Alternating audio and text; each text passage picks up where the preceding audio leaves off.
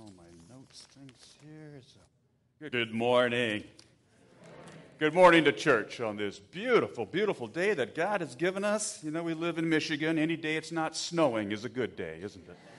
So very good. Welcome on this second Sunday in Advent, or excuse me, after Pentecost. But also, this is the first Sunday of summer, right? So the days get a little shorter of daylight all after this. But we won't worry about that because it's just a beautiful day to be worshiping God together. So again, welcome today. You found the relationship card in the bulletin if you came in. If you'd please fill that out, and when we take the offering, drop it in there.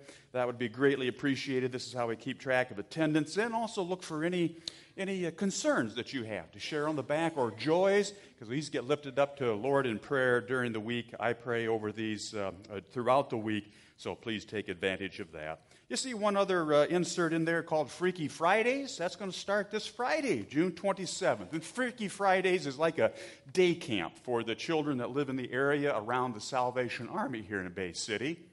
And I participated at that last year on a few Fridays, and from talking to the kids, that's a wonderful experience for them. We sing songs, do crafts, eat some food, and also do some Bible study in the chapel there at the Salvation Army.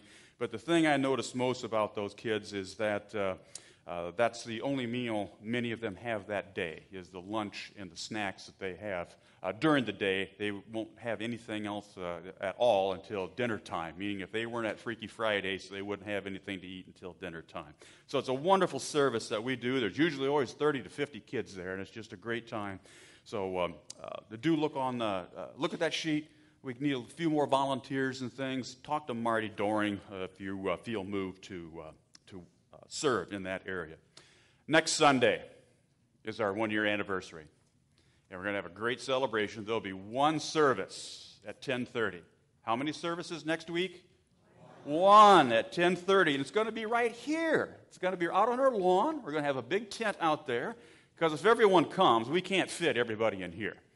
So rather than going and renting someplace else, the team said, let's worship here. We'll have our fellowship time, our potluck dinner afterwards here. So we're going to be out on the lawn under a tent. A big tent will be out there, and everyone, I'm sure, will be covered. We'll have a great time. We have the music ministry family, the Thurstons, is going to come and lead the worship service. We're going to pay for them for their travels here and their time. We're going to take a love offering for the Thurstons. So that'll be the offering that we have during the worship service. Any loose money that's in the plate will go to the Thurstons, and also to give any additional to them. When you write your normal pledge check, whatever you'd like to add, just put that in the memo for the Thurstons, and we will be able to celebrate with them as well and share with them our love as they come to lead us in a great celebration worship service. There'll be a potluck dinner immediately afterwards in our fellowship hall, so bring a dish to pass, and we'll have a great time. And also, we did a good count of our folding chairs, and we probably don't have enough, so you're welcome to bring your own lawn chair when you come to worship next Sunday. All right. Then one other item just to share, no insert, but it's in the bulletin. Our Vacation Bible School starts tomorrow on Monday. Maybe you saw some of the props and things that are setting in the hallway and ready to be put up. There's 2 additional boards out in our fellowship hall, one where we need some volunteers or in some other roles, so look for that. And then also there's another board out there. If you haven't already picked up a registration form for your children or your grandchildren, you're welcome to do that. Now, I'd like for you to look at the person next to you or sitting near to you and say to that person, God loves you and there's nothing you can do about it. God loves you. God loves you, and there's nothing you can do about it. Let's stand and greet one another, and especially the guests who are with us today.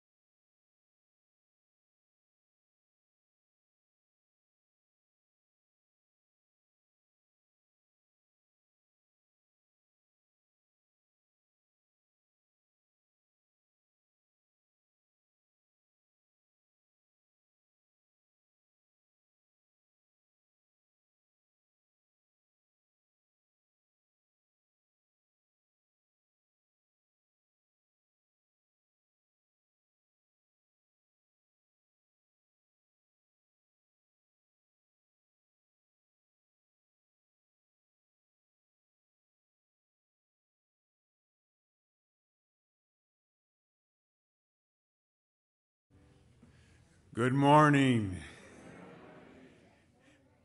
We prepare this morning with our introit, Surely in the Presence of the Lord, number 328. They're located in hymnals underneath your chairs.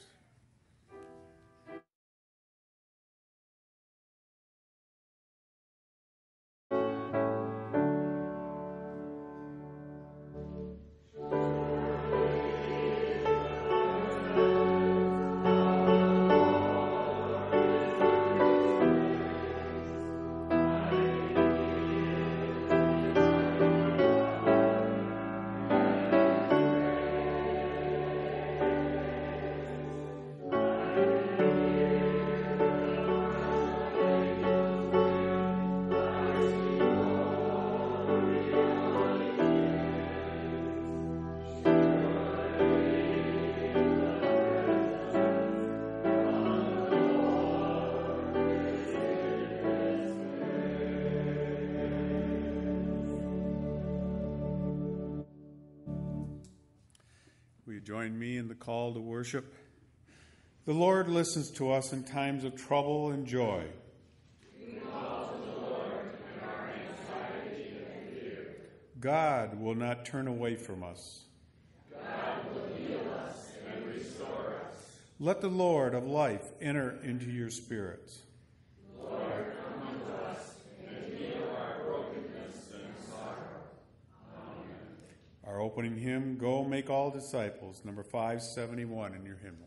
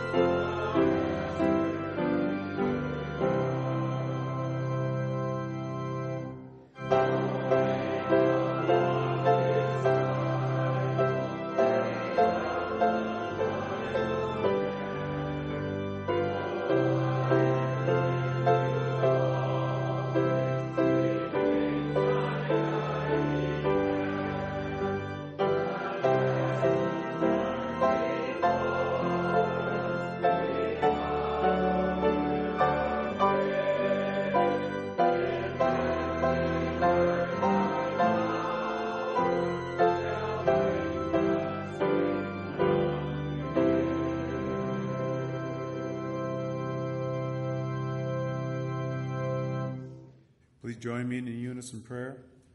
Gracious and loving God, come to us in our fears and frustrations. We feel unable to serve and often beat down by life.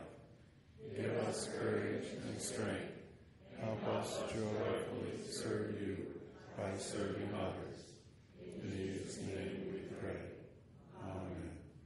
Now pray the Lord's Prayer. Our Father, who art in heaven, hallowed be thy name. Thy kingdom come, thy will be done, on earth as it is in heaven. Give us this day our daily bread, and forgive us our trespasses, as we forgive those who trespass against us. And lead us not into temptation, but deliver us from evil. For thine is the kingdom, and the power, and the glory forever. Amen.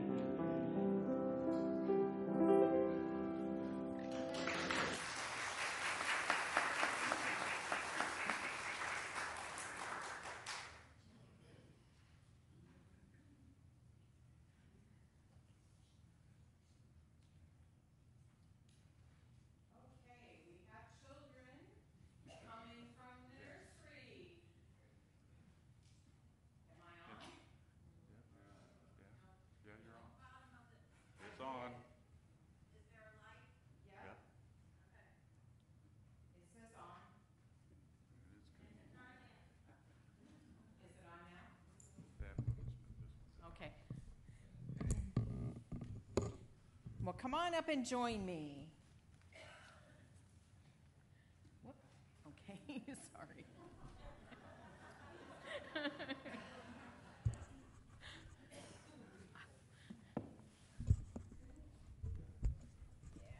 want to sit down here with these girls. Yeah, so how strong do you two think you are? Are you strong? Huh? How about this dumbbell? Can you lift that dumbbell? With one hand. Yeah, all right. Yeah, look at that. Yes, you're strong. How about a car? Do you think you could lift a car? No? Well, I bet you could with some help. This is called a hydraulic jack. And if you place this under your car, work that for me. That works real easy. And see this coming up?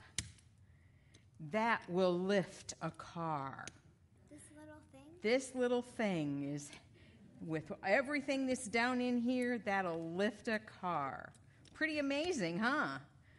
So you'd be strong enough. You couldn't do it by yourself, but with the help of this, you could lift a car. There's other things that burden us sometimes, that make us struggle under the weight that feels like a car. Maybe you were having trouble in school this last year with a class or a teacher, and you were struggling with that. Or maybe there was just a bully at school that you didn't like. Maybe there's somebody in your family that's really sick, and you're worried about them. God told us that we don't have to carry burdens all by ourselves. The scripture, the Bible verse that the adults are going to hear a little later, is when Jesus said to everyone, "Come to me, all of you who are weary and burdened, and I will give you rest." Jesus said we don't have to carry the weight of a car around on our shoulders, worrying about something. There's lots of places in the Bible where we're told that we have God's help. In Genesis, we hear, "Don't be afraid, I am with you." And in Psalm 28, "I'll give you strength." And in Psalm 34, "I'm with you in times of trouble." So we don't have to go it alone. We've got Jesus that'll help us. And he's there when times get tough to carry the weight of whatever we're carrying, he'll take on. Now, does that mean that if we ask him, God's going to take away all our troubles? No. Because sometimes we have troubles to make us grow stronger, to make us realize that we have to trust in Jesus, that we have to lean on him sometimes. So sometimes we're challenged by stuff just to make us realize how much Jesus can help us. So will you remember to ask for Jesus for help when you need it? Okay. Can we pray? Yeah. You want to hold here? Yeah. Dear Jesus, we're so thankful that when we have struggles, you're there to help us. Just help us remember to ask you for help to carry our loads. Thank you, Jesus. Amen. You can head back to the nursery.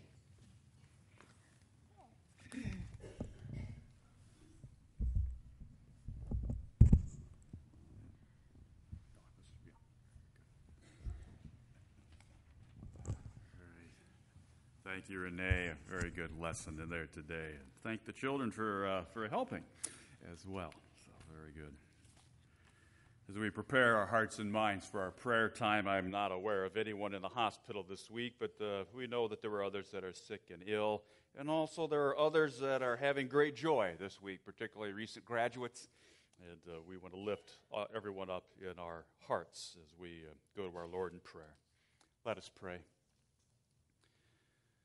Our gracious and loving God, we thank you for this day and this time of worship and fellowship together. You quietly call us into service, Lord, not offering the road of easy service and cheap discipleship, but rather sharing with us the needs of the world and proclaiming that you will be with us always. Our ministries of faithful service are based in the knowledge of your powerful, healing presence and mercy. So give us courage, Lord, to be your disciples. Let us be bold in our proclamation of your healing mercy in our attitudes and our actions. Forgiving God, we pray for your Christian church around the world, especially in North Africa and the Middle East, where extremists persecute Christians daily. We pray for all people who believe in you to live in peace and to show unconditional love for one another. We pray for our Grace Church as you call us to be Jesus' disciples. We pray for the needy in our mission field. And we pray for the unchurched, those who do not know Jesus. Guide us to go out and witness, to invite, and to welcome all to know Jesus as their personal Lord and Savior. And Lord, we pray for a wonderful vacation Bible school this week. We welcome the children that you send to us and place in our care. And we lift up to you the Vacation Bible School leaders who give of their time to teach, lead crafts and games, sing songs, prepare food, have fun, and to share the love of Jesus Christ. Our merciful God, we lift up to you other issues and people near and dear to us that are on our hearts and on our minds.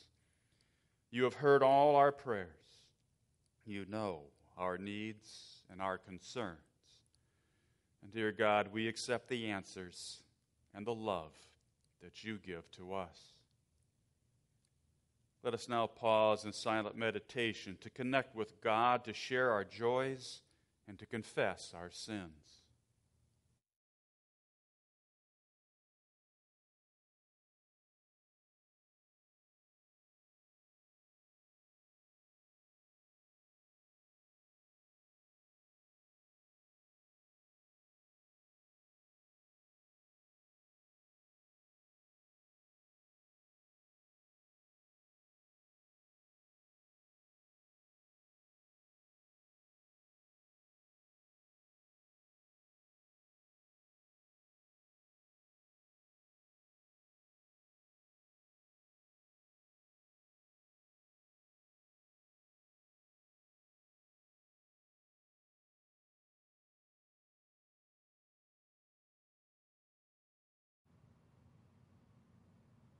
Words of assurance.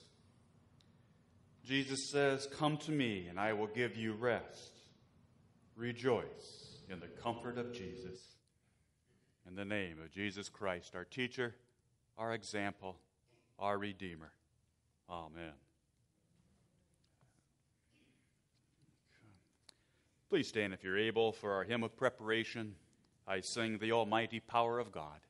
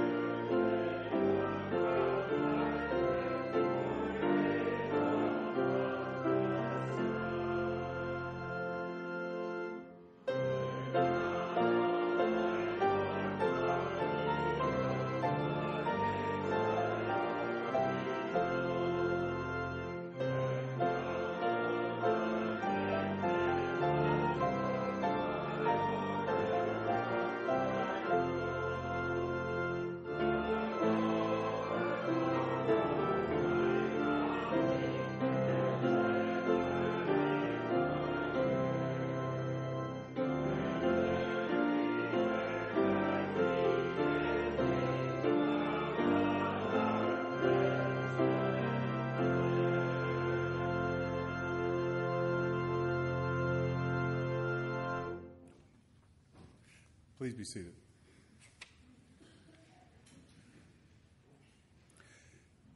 Our first scripture this morning comes from Acts 14, verses 15 through 19.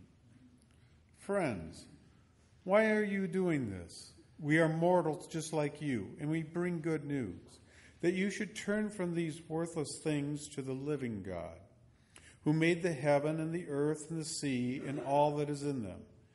In past generations, he allowed all the nations to follow their own ways. Yet he has not left himself without a witness in doing good, giving you rains from heaven and fruitful seasons, and filling you with food and your hearts with joy. Even with these words, they scarcely restrained the crowds from offering sacrifice to them. But Jews came there from Antioch and Iconium and won over the crowds. Then they stoned Paul and dragged him out of the city, supposing that he was dead.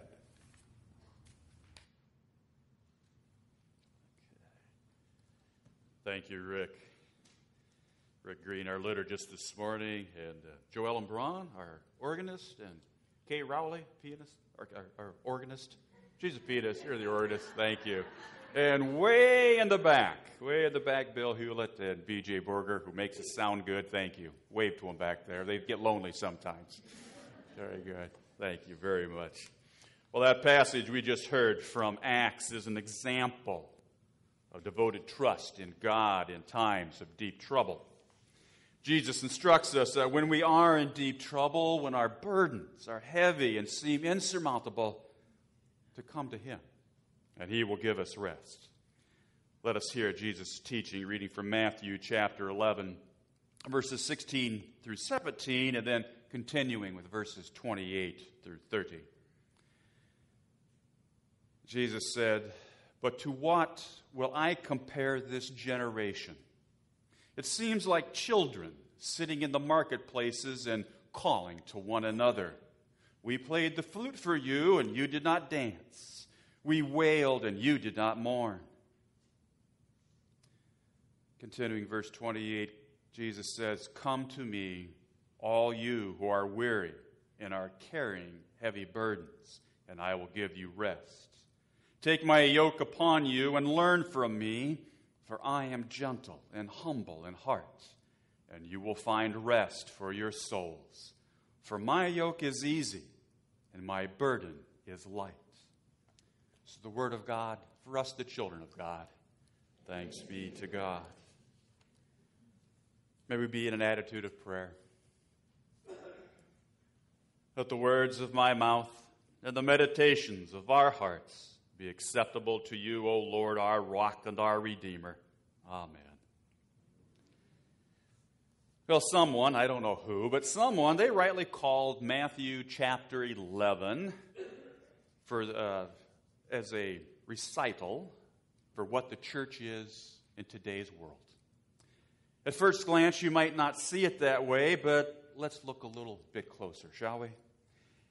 This chapter 11 actually begins a whole new section of Matthew's gospel. We learned in the very first verses of chapter 11 that John the Baptist is in Herod's prison, languishing in a dungeon. John is hoping with every hope that Jesus is the promised Messiah.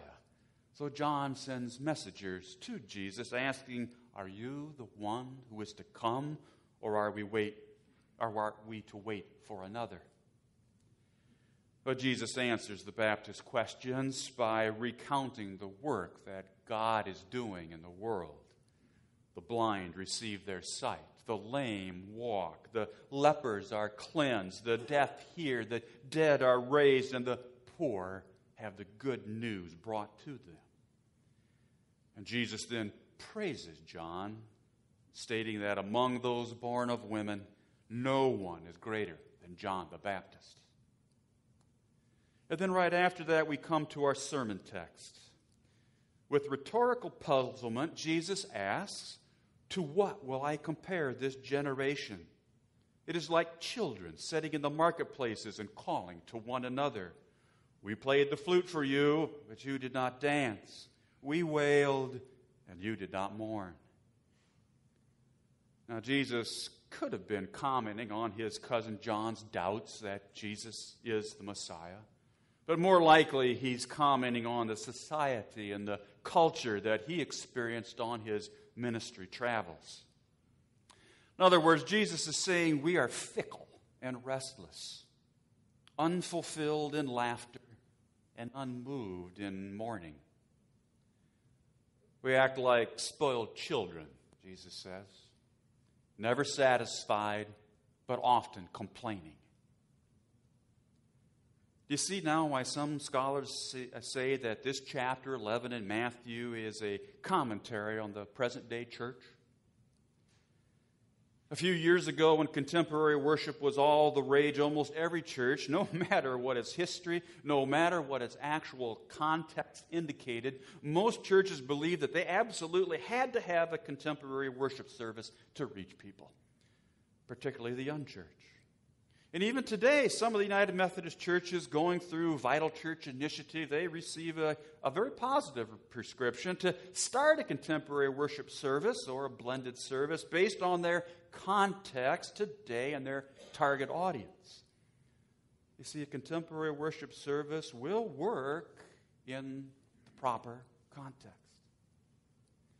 And then several different decades ago, all the rage in the church was the gifts of the Spirit.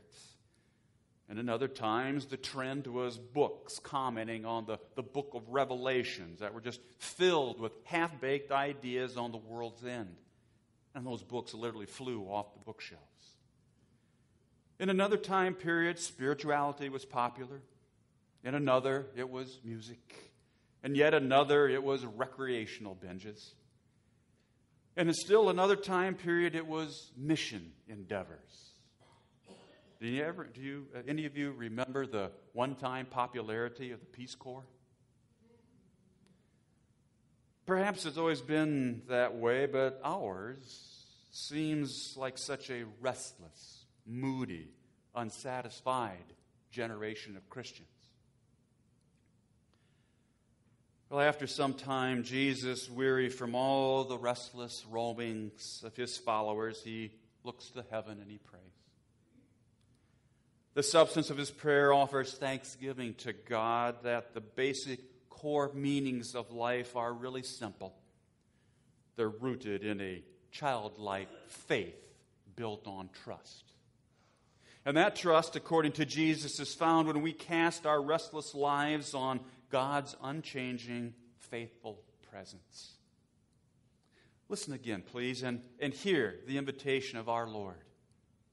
Come to me, all you who are weary and are carrying heavy burdens, and I will give you rest.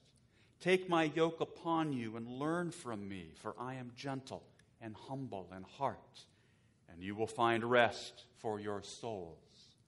For my yoke is easy and my burden is light. Now there are no more eloquent, winsome, nourishing words in all the scriptures than those. Jesus' words are soothing. His words are gentle.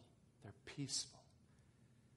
Even though Jesus said earlier in Matthew chapter 10, everyone will hate you because you believe in me, you will be persecuted. And then Jesus says in chapter 11, my yoke is easy, my burden is light. That seems confusing, doesn't it? So what's God really saying to us?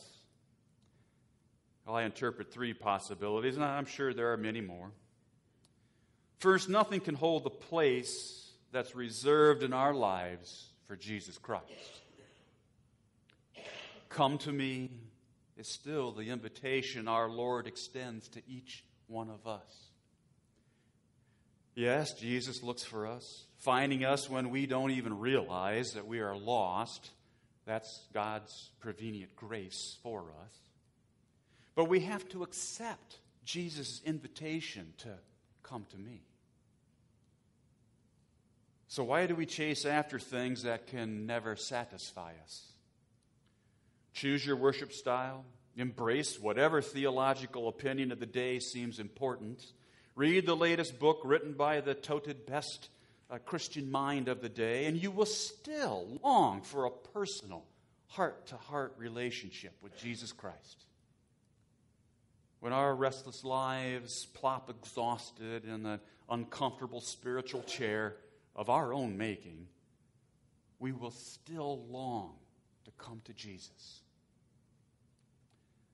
Second interpretation, come to Jesus in your exhaustion and weariness.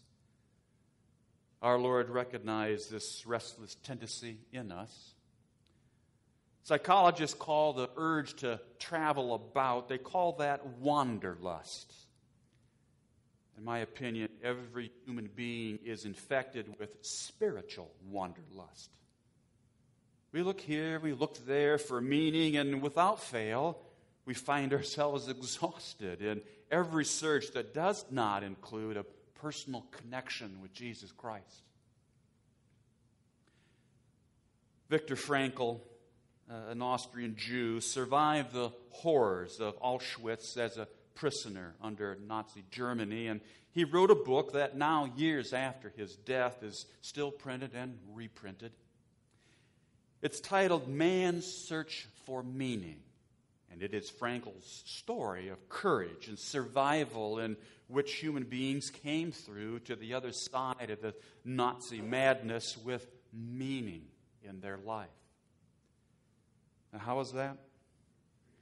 Simply put, Frankl believed that the supreme need in every life is not pleasure, as Sigmund Freud suggested, or for great power, as Alfred Adler proposed, but rather the highest need in every life is for meaning.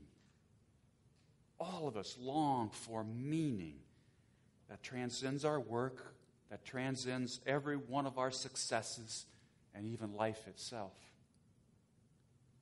See, our Lord invites us to find in Him the energizing, vital meaning that life offers.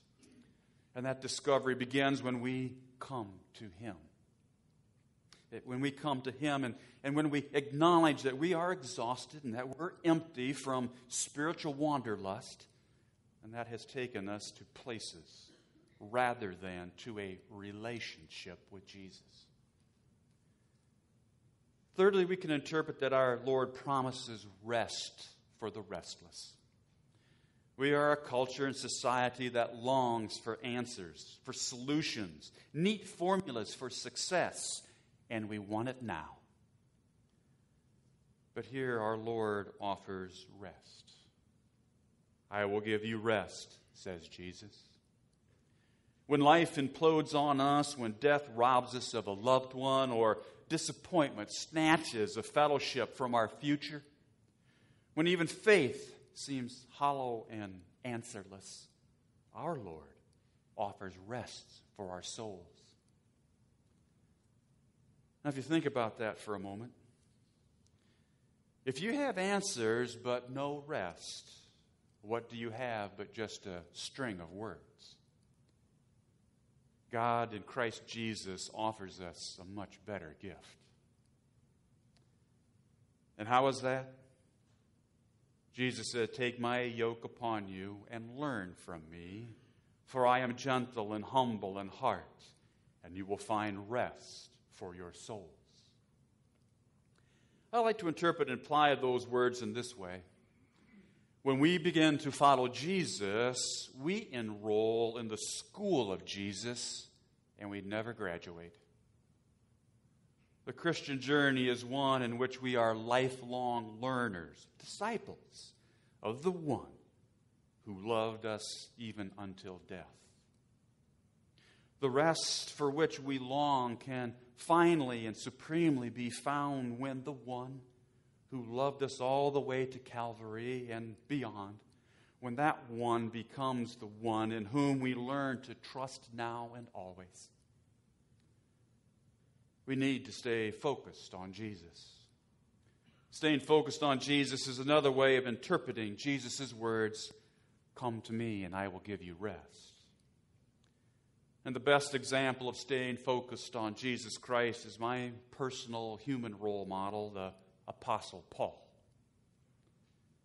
In the passage we heard from Acts 14, Paul and Barnabas were in the city of Lystra preaching the good news of Jesus. And while there, through the power of God, Paul healed a crippled man. And the people who witnessed the miracle healing, they thought that Paul and Barnabas were gods. And they wanted to make sacrifices to them and worship them. Well, about that time, Jews from Antioch and Iconium, they arrived. And those were the last two cities where Paul and Barnabas had been. And these Jews, they stirred up persecution against Paul and Barnabas, and they won over the gathered crowd. And they stoned Paul and dragged him out of the city, supposing that he was dead. Now imagine that scene. Paul stoned and left for dead. I'm pretty sure it wasn't it was not part of Paul's plan that day, or any day, to get pelted with rocks and left for dead. But God intervened in an apparent miraculous way. Paul's few disciples gathered about him, and he rose up and he entered the city. Now, we don't know exactly what happened. Were the disciples helping him walk? Was Paul fully and completely healed? We don't know for certain. But what I can tell you for sure is that Paul wasn't going to forget that treatment anytime soon. Being stoned was a particularly brutal and painful way to die. You see, the stoners, they didn't use just tiny little rocks. They threw the largest stones they could accurately hurl. Bones were crushed. Internal organs were severely damaged. Skin and flesh were torn. Arteries and veins ruptured. It wasn't pretty. And that scene and the accompanying pain he felt was surely embedded in the mind of the Apostle Paul.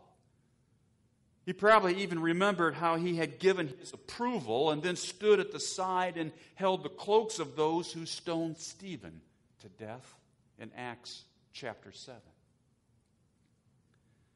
Regardless, Paul's plans for preaching the gospel that day had been greatly altered.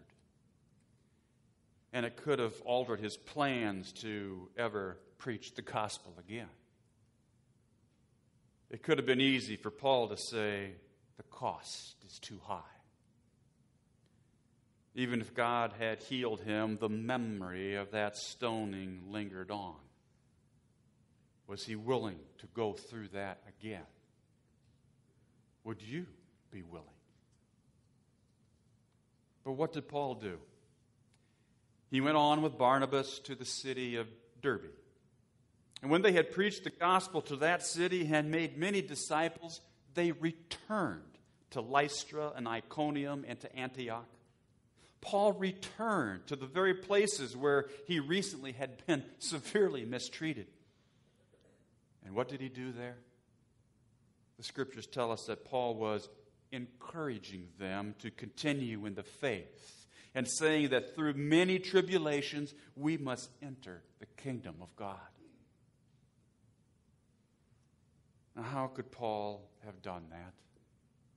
How could he look beyond the circumstances and the pain to see God's hand in every situation?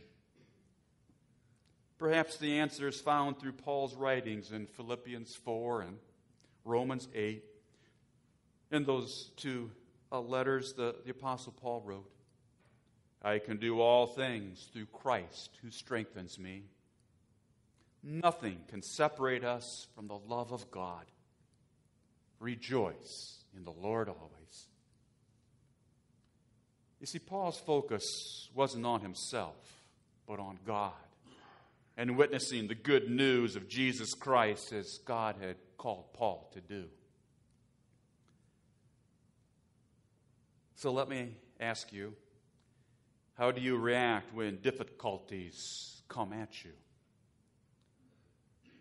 I would encourage you, if you don't handle those things like Paul did, to turn to God, to ask for forgiveness and for guidance, and give up your burdens. Ask God to allow you to see from God's vantage point. None of the situations that Paul faced or that we face have ever been a surprise to God. And the way to begin to view those situations from the Lord's perspective is by spending time in His Word. See his greatness, recognize his majesty, behold his power, glimpse his timelessness, rest in his faithfulness and in his love. At the end of the day or the week or even a life, there will be one who welcomes our wandering and our confused and our restless lives. And I commend this one to you today as the Lord of life, the Lord of love, the Lord of all, Jesus Christ, our Savior. Let us pray. Lord, we know that we don't always handle difficulties the way that Paul did. Forgive us. We ask that you give us eyes to see you in the midst of those struggles, to recognize that you are ultimately in control and that compared with eternal life with you, these are mere momentarily afflictions. We ask that you give us your strength as we help others to focus their eyes on you. We learn from you, Lord. Your yoke is light. You are forgiving and gentle, and we find rest in you. Amen. Let us now give back to our Creator with our tithes, our offerings, and our gifts. And also please remember to turn in your relationship card during the offering.